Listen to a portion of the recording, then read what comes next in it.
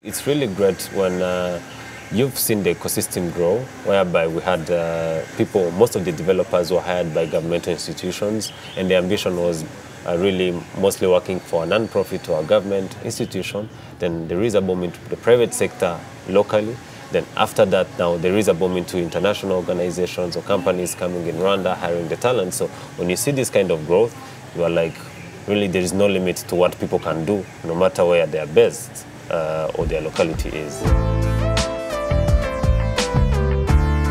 Welcome to Melia Cred, Conversations with Elvis. I'm Elvis Melia. At Melia Cred, we provide consultancy and research for economic development. And in these conversations, I seek to understand a bit better what the internet is doing on the ground in Africa to help young workers gain access to global labor markets, not just being price competitive, but entering into careers that are meaningful, and what avenues are opening up for workers that can help them fulfill their dreams and help them work in areas that were hitherto closed off or meant traveling to live in far-off countries. Can the internet provide that flat world, that death of distance?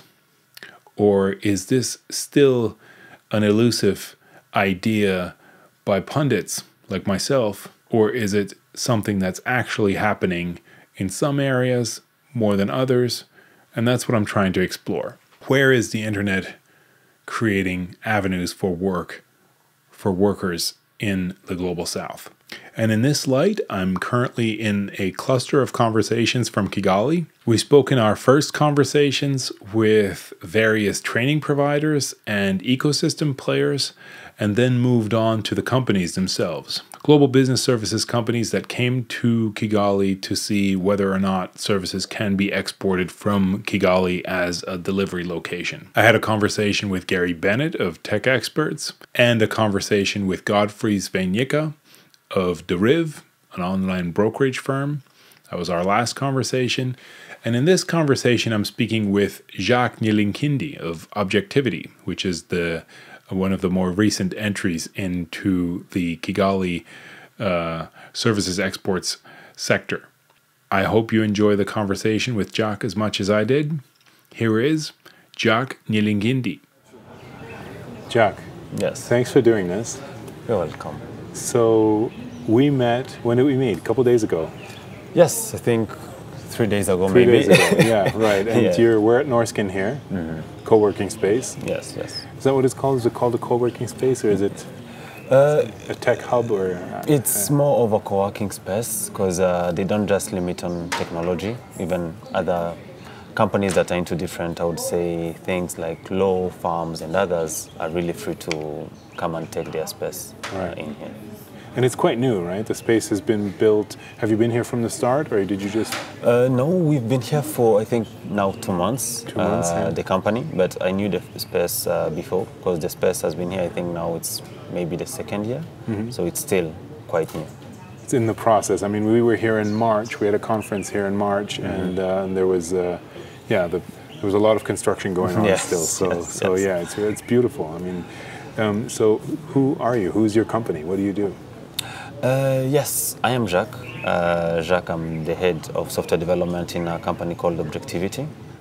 Objectivity is a software development company, a British company with offices across Europe and now moving to Africa in what we call Objectivity 2.0. And one of the objectives of that was creating or moving or growing our kind of talent pool. We have an office in Mauritius, and now we also have a new office here in Kigali, whereby we want to hire as many talent as we can to kind of contribute to the already market and tools we have from the UK and Germany and also other European markets. Our goal is mainly not only hiring, but also impacting the local market by providing skills, upskilling, but also looking into how we can contribute to the education sector, for example. By the education sector, I mean, how do you impact things that are being taught maybe by partnering with a university so that people that get out of a specific course, they are market ready? How do you provide some of the experience we've gathered over a period of time, not only into software development, but also maybe sales? If there are entrepreneurs there, how can we kind of plug in and tell them, you know, try to do this, try to do that, providing guidance. So we are a software development company, but also that would like to make impact in whichever country we step in a way. Okay, and how many employees does Objectivity have? We are about to hit 1,000 employees, hopefully by the end of this year. In Rwanda specifically, we are now 5 employees. We are hoping to be 60 by the end of the year, and if everything goes well, 500 in 5 years. Okay, okay. And you personally, you used to work with Andela, right, in the past. So Andela still is, I mean, it's an interesting company. The Chan Zuckerberg Foundation, there was a lot of Omidyar, there was a lot of funding behind it in Nigeria first, right? Then going into Kenya and Rwanda and some other countries, right? Yes, yes. And the idea that I think it's the slogan on the wall that talent is distributed equally and opportunity is not. Yes, like the idea that software development at a very high level can happen from what is perceived to be a remote location, and what, you know, people like us are trying to say is actually not a remote location. Yes, it's just you may not have been there yet. Yes, yes. So how does that trajectory? You're really part of that, I would say, as a non-technical person, the high-end coding ecosystem in Kigali, right? Yes, yes, yes, yes. If I were to speak a little bit about the talent pool, when you look at it globally, some things don't have to be focused on location. When you look at things like engineering, what people are doing in the US can be done anywhere in the world. It's the same thing that people are doing in China, in India. Why can't it be done in Africa, specifically in Rwanda, in the East African region of this continent, in a way? When you think about talent, you can't limit people by opportunities by the location where people are born or where they stay, because no matter where you are, you can contribute to the world, I would say, development. What really matters is becoming what I would call a world-class engineer or developer. Now, how do we create a career path whereby whether they were born in sub-Saharan Africa or they were born in any developed country, have the same opportunities as long as they have the skills? And how do we develop the skills? That's where all these companies come in. There is Andela, there is Objectivity. There are really many companies that are starting in Rwanda specifically. I know a couple of them, whereby you find that they get, I would say, jobs in the Western region or in the Western part of the world, but then talents, they are built by the talent in Rwanda specifically, or in other East African countries. And we have a lot of products that have been built that are being used by millions of users, by Africans. I mean, by global citizens, but they were built by Africans. Now, how do we put these people on the map? How do we create a good and quality talent pool that is also trustworthy? And it's been done by companies, and it's the same thing we are trying to do also with Objectivity in a way. Right. So how do you, having been in this ecosystem in Kigali with other coders, and, you know, having seen trajectories over the last few years of where the cluster of IT developers came from and where it has developed to, do you feel that, so we have these extreme points on the spectrum. Some people say that online is hype. Everything is done in person. Look at Silicon Valley.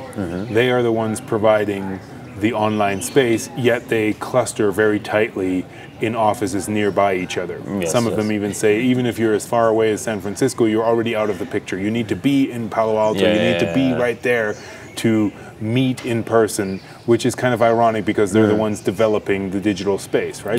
Then there's the other end of the spectrum, which is this narrative of the flat world, right? The idea that if you have an internet connection and you're brilliant, you can work from your village, and you never even need to have a mentor who physically teaches you, because you can just watch YouTube videos, right? I think neither of those are true, right? Those are the extreme points, but where is the world in between? Like, where do you see the world? Because obviously clustering and face-to-face is important in a hub, but it doesn't necessarily need to be Silicon Valley. It can also be Kigali or Nairobi or Lagos, right? Yes, it doesn't. And when you even focus on a specific city like Kigali, it doesn't have to be that all of you are in the same room, in the same office. It's more than it being a location and also being where you are working or where you are seated. Countries are huge. When you look at Rwanda, I might be in Kigali, the capital city, right? Doing some work in any tech firm, contributing, but someone might be in a remote place, in a village somewhere, as long as they are connected and still deliver and have good products delivered in their, I would say, company. And when you think about it, it's less of it's less of the location, locality, and more of the will and delivery at some point. People are in the US, right? They've built, the ecosystem has been built there. I would say the tech ecosystem, we have the Silicon Valley there. But haven't they been outsourcing in India before, for the past couple of years? So if products have been built in India, delivered in the US, why can't they switch into different locations, not only just India, but also other countries? Because it's something that has been happening. When you look at the call centers boom, mostly all call centers operate in India. Right. So not only in India, but in very particular cities. Yes. Right. They're also clustered. That's what I'm thinking. It's. I think the internet is helping spread opportunity, but not like a blanket slate. Yeah. They're spreading it like dots. It goes from Silicon Valley to Bangalore, right? To Manila, to Kigali. Yes. So that's why I want to push back on your notion a little bit of, if you're in a village outside of Kigali, I would think the distance between a village in Kigali, a village in Rwanda, say 2 hours away from Kigali, the clustering distance is further between Kigali, which is a hub, and the village, which is the periphery. That distance is bigger than the actual distance between Kigali and Silicon Valley, because you already have a cluster of knowledge workers here who can support each other, right? So it's, how do you feel? Yeah, I totally agree with you, because when there is development in a city, when you look at development and people migrating, or people's migration, people migrate to cities for opportunities, right? And whenever there is an employer, sometimes they tell you have to be in the main city. So this might limit the person staying in a certain village somewhere, right? But then comes a concept of remote work, or work from home. So this is something that has been really, I would say, has been operational with the COVID pandemic coming in, whereby people now are moving into the countryside homes as long as they are connected, and they were delivering some work, right? Then when you look at it on a more, I would say, large scale, it's less of your locality and more of the development in places where you are. Because places are limited by the kind of resources they need to make sure they can get the opportunities. Resources might be institutions in terms of education, resources might be in terms of connectivity. So if someone doesn't have good internet connection, they won't be accessing these kind of opportunities that are up there. And when you look at the hiring process that has been also going on, people no longer need to be employed by one company. Someone can go online, have a gig at Upwork, and still make on the side. But aren't that also people that already know the trade? So I'm wondering, someone like you, you've been in this industry for how long now? Around now 10 years. 10 years. Yes. So the Jacques of today could move to the village and work from there online. As long as the internet is there, you know what you need to do. Yes. The Jacques of 10 years ago might have needed to come to Kigali to learn from the mentors, right? So if we're looking at, so there's two different kind of demographies that we're looking at, right? Yes. The masters of the trade. And kind of the learners or beginners. And the learners and beginners. I'm still thinking the one is online work for the masters is fine, but for the learners and beginners, I would imagine is still important for them to group up, right? To have these kinds of hubs. Yes. Doesn't only need to be in Kigali, maybe can be in Gisenyi also. Yeah. But I'm a bit skeptical about the village. Like maybe somebody is a genius in a village and they can teach themselves, but most people need help, right? I know that I need help from when I start out in something new. There's something different. You need a community. You need a community. So a community is something that really helps people in their careers. When you are with a group of people, not just, I would say, with the same goals, but with the same ambition, it helps you a lot in your career growth.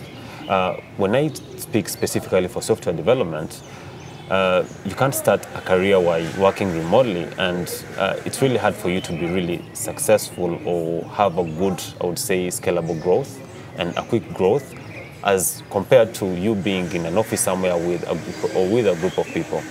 The reason being that you might have a blocker at some point while coding, right? Then you go online, you Google it. Yes, there are a lot of resources. But then there is this kind of human interaction that is needed because the resources you get are really specific. Even if the issue is resolved, it just tells you have to do this, right? But then no one is there to explain to you, maybe you have to do this because of this, then this would lead to this. Next time, if you want to avoid it, do it this way, right? So there are a lot of limited, I would say, resources on the internet compared to having a community around you whereby you meet people, you ask questions, you learn from each other, then you grow together. In my, I would say, career path, communities have played a really huge role. Because having friends that you can jump on, let me call them friends, but they might also not be friends, but having people that with same ambitions that I can just write to a message and tell them, I have this, would you maybe mind joining me in this hackathon and let's try it out? These are the things that make you grow.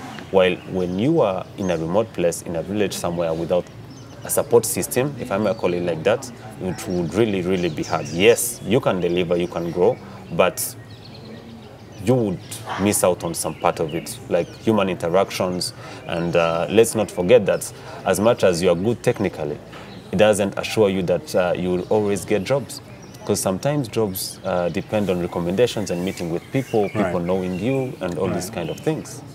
Yeah. So even now, as an established coder, as an established programmer, I heard programmers don't like to be called coders because it's derogatory. And don't call them also ITs. We are not ITs. So. IT help desk. No, you're programmers. Yes. So as an established programmer working for a global company, even though you're this established, you still chose to come to this hub. Yes. To also have these connections, right? I would assume, and to meet people from other adjacent fields, right? Yes. Not only meet people from different fields, but also have a sense of, I would say, community whereby you get out, meet with someone from a different, I would say, part of the world, from a different sector. Here we have people that are lawyers, we have people that are into fintech, we have people that are into, I would say, agriculture, people that are into funding, so VCs. Yes, some of these skills, you need them not only as a company, but as an individual. If you are an entrepreneur, you need to be somewhere whereby you will get different perspective from people, different market options, different, I would say, if you need to restructure something in your organization, you can't just sit down as one person and just decide, because there are different points of views, people see it differently, and learning from each person's, I would say, point of view or experience, this really helps you. That's why as a company, really, being in this space helps us a lot. All right. Yeah. And do you work for, do you export services, software development services, or do you work for local companies? The local sector? We don't provide our services, I would say, to local companies yet, or organizations. Our structure right now is set up as building a delivery center in Kigali or in Rwanda, whereby we still have developers here, but contributing to tools that are from the UK and Germany. Something I didn't say at the start is that most of our sales group, or I would say products that we built, are mainly for the UK market and for the German market. Now, we also have some products we built for the Polish, I would say, market, but those are the main, I would say, huge markets that we have. And in all these countries, like Mauritius and Rwanda, we are trying now to build delivery centers with developers that are equipped with the right skills and with the right, also, I would say, tools, so that they can contribute on these other products that serve the global market in a way. So when you say you're trying to get them who have, or develop them who have the right skills, are you also working, are you also training, or do you outsource that, or do you partner with training institutions, or what is the connection, for example, with Andela? Is there a connection, or? No, there is no connection with Andela. We are totally separate company, but we do kind of upskilling. What we do, we get people with experience, so experienced software developers already on the market, but then we try to put them through what I would call a requalification program, depending on what the market needs, what we are looking at on the global market that is needed.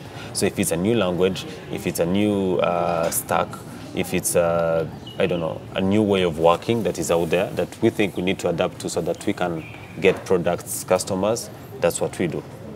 Okay. And how's that going? How are you finding that talent? Or are you, is there a talent shortage, or is there a bottleneck? Where would be the bottleneck in your? There is really a good talent pool of developers here in Rwanda.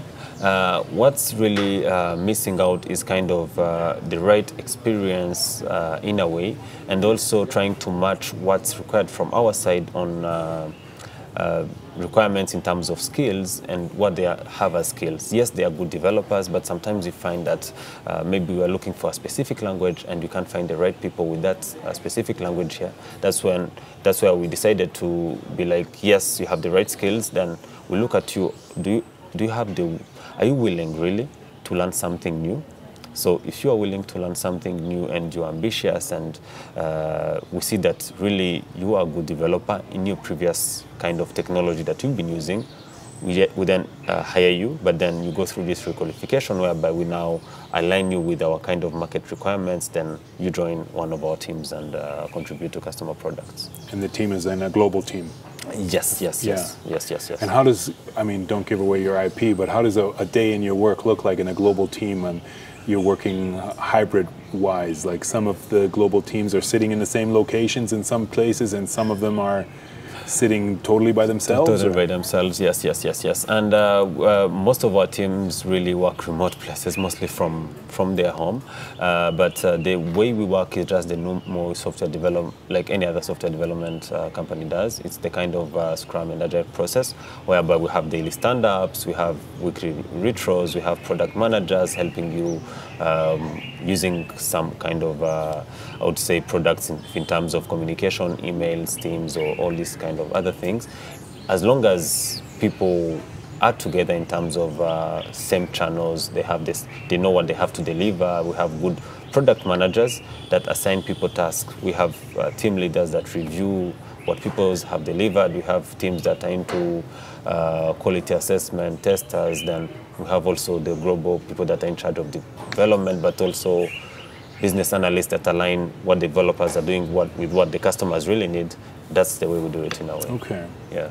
And are you seeing now, you've been 10 years in this industry, are you seeing, kind of, we had in the 1980s, 1990s, this connection between Silicon Valley and Bangalore, right? And that then spread to other places. Yeah. What are you seeing now in the 2010s, 2020s now? I know pandemic was interesting. I guess it gave it a boost, maybe, of, you know, if everybody's working from home anyway, you might as well find people from some new locations. Yes. How do you see this happening in your ecosystem, in your network? In, like, how eager are companies to come down here? Are they still hesitant, or?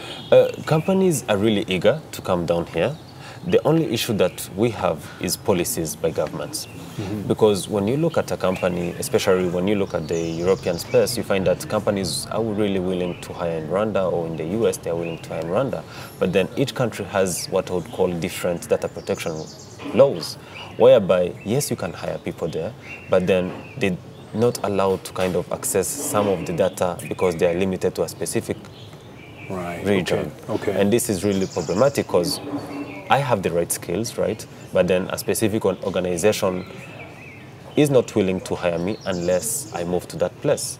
So unless there is really a change in these policies, we'll continue kind of having these problems.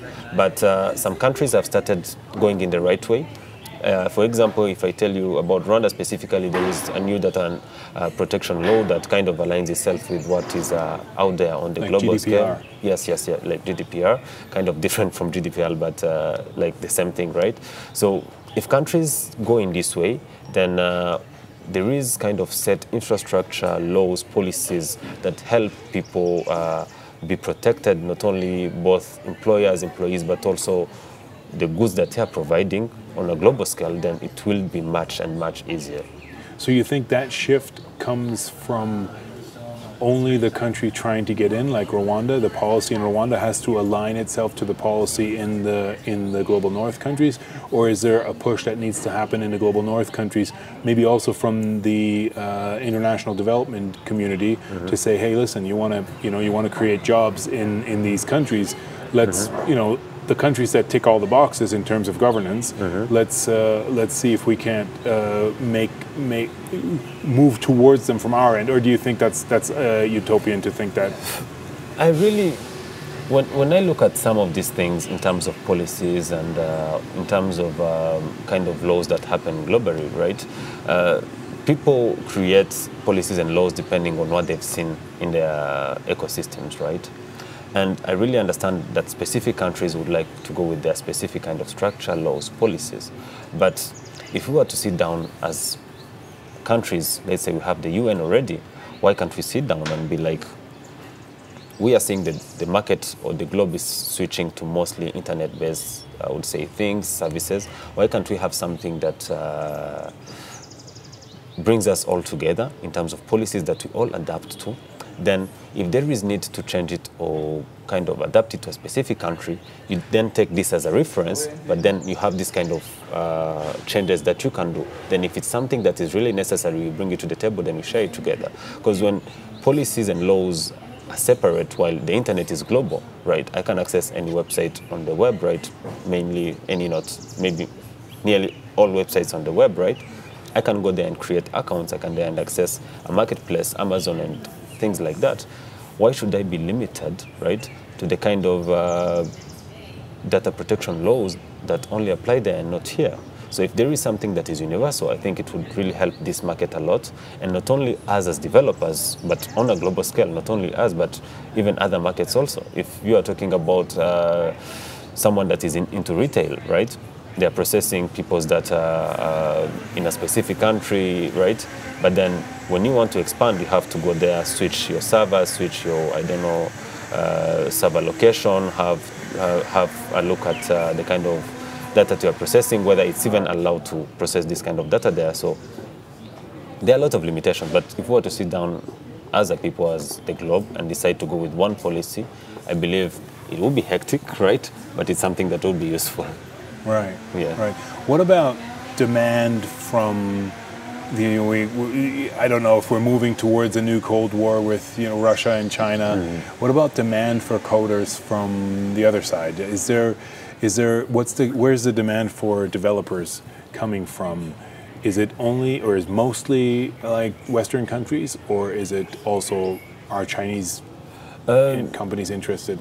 I haven't really had a look deep into the Chinese. You don't have anybody in your friends like who says, "Okay, I'm working for a Chinese company." No. Yeah. Mainly in Asia, it's most likely Japan and Korea, right? South Korea, but China, not that much. Okay, but there are Japanese and Korean companies that are hiring in Africa. Yes, they're there. Right. And is that connected with like JICA, like the Japanese aid organizations, or is that mostly are private companies? Okay. Mostly are private companies that decide to outsource their resources.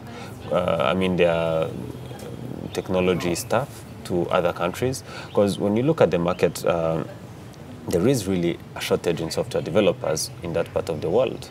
Well, in any part of the world. Yeah, yeah, in any part of the world. Yeah. And also even in Rwanda, yes, we are getting people, yes, we have a huge, I would say, talent pool, but there is still a shortage because you still have to train people. The market isn't that huge that if we had big players coming in, we wouldn't be affected. Yes, we would be affected, but then how do we create systems whereby people now become not only developers, even other markets, right? But we create developers that are market ready. If you come out of school, yes, does it mean that you are job ready while you're coming out of school? That's a question mark. Then if you are not ready, what's out there for you? That's where these communities come in. That's where we have these incubation centers. That's where we have places like K-Lab, where people can go in as groups, learn new skills. Then we have different also developer programs that out there that people can go through. We have a lot of resources that people can go through. So how do we kind of connect all these things so that we have people that are market ready, or we can even produce people or make people market ready in a specific period of time? Not only hiring senior developers, because then senior developers, to be honest, have options. If I've been in a job for 10 years, then you're telling me, hire me, you're going to hire me, then I will have to learn something new. They might be like, no, I'm already good where I am, you know. But if you get people that are young and are willing to learn new things on the market, you know, new technologies, and also software development I would say, software development is a career that requires you to be a quick learner and also to be open to learning new things as fast as they come. There are always new languages, new tools, updates every now and then. I think even if you're not a software developer, with your laptop or phone always tells you to update it. So that's something that developers are doing somewhere. Now, the tools they're using are always updated, so they have to learn. And it's most likely that younger people are willing to do this kind of things rather than senior people that have been in a workplace for a long period of time. Right.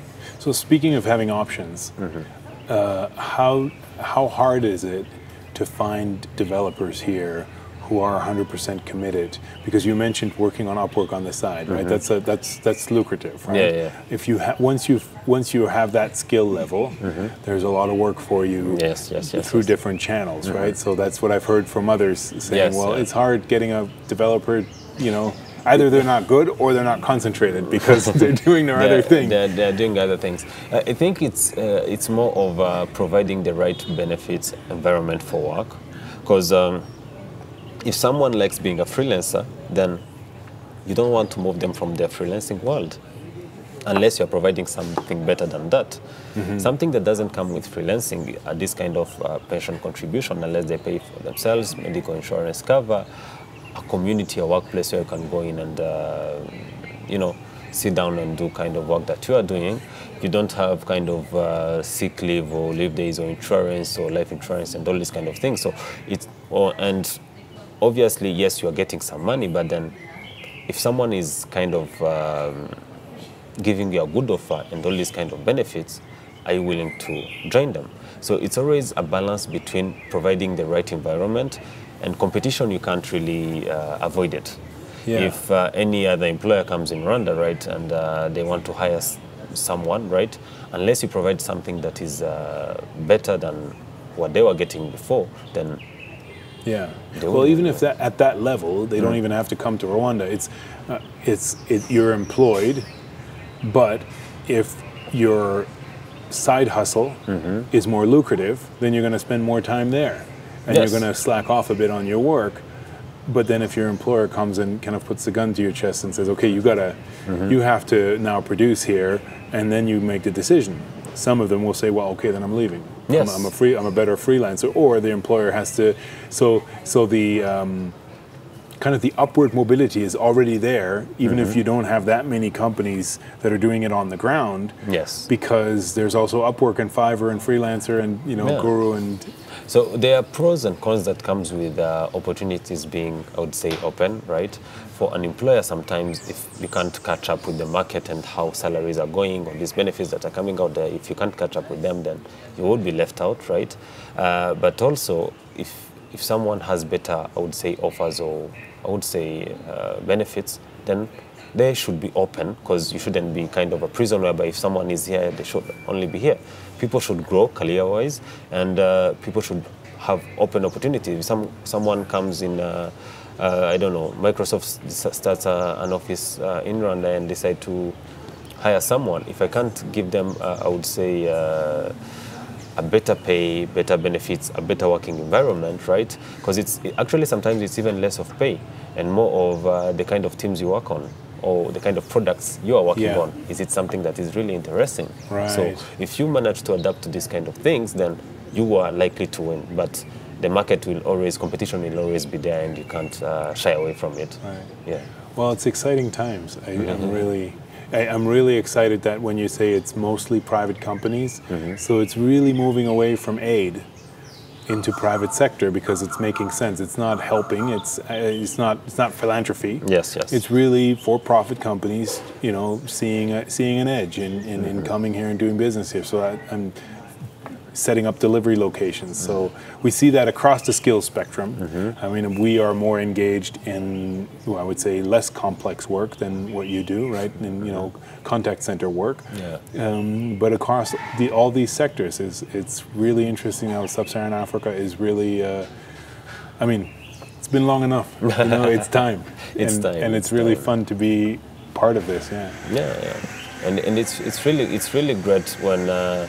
You've seen the ecosystem grow, whereby we had people, most of the developers were hired by governmental institutions, and the ambition was really mostly working for a non-profit or a government institution. Then there is a boom into the private sector locally. Then after that, now there is a boom into international organizations or companies coming in Rwanda, hiring the talent. So when you see this kind of growth, you are like, really there is no limit to what people can do, no matter where they are based. Or their locality is, in a way. Okay. Yeah. So if a new company wants to come into Kigali, Jacques from Objectivity is at Norskin. Yes. Stop by, right? Say hi. Say hi, and meet the ecosystem, right? Meet the people and meet people like yourself. Yeah. Thanks for doing this. Well, thank you for your time and the invitation. This was really great. Great. Thanks. Thank you.